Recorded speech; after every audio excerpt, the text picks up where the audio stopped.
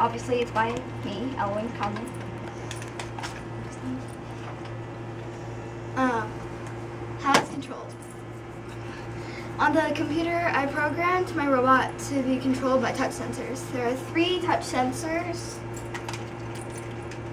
1, 2, and 3. Touch sensor 1 controls the capture of the balls. Touch sensor 2 turns the robot clockwise. Touch sensor 3 makes the robot turn counterclockwise. Difficulties. I struggled with programming the robot to do certain things when either touch sensor 1, 2, or 3 was pressed. It was troubling when parts would break and when it was so hard to fix them. The scooper would break sometimes and the balls would fall out. My robot's objective is to go collect balls and then bring the balls back.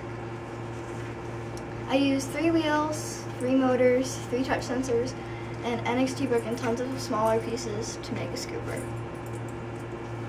Programming blocks. I use touch blocks and move blocks. Touch blocks can make the robot do a certain thing when a certain touch sensor is pressed. A move block makes the robot move.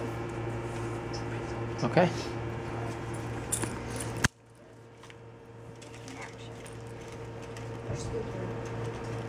Scooper's dying.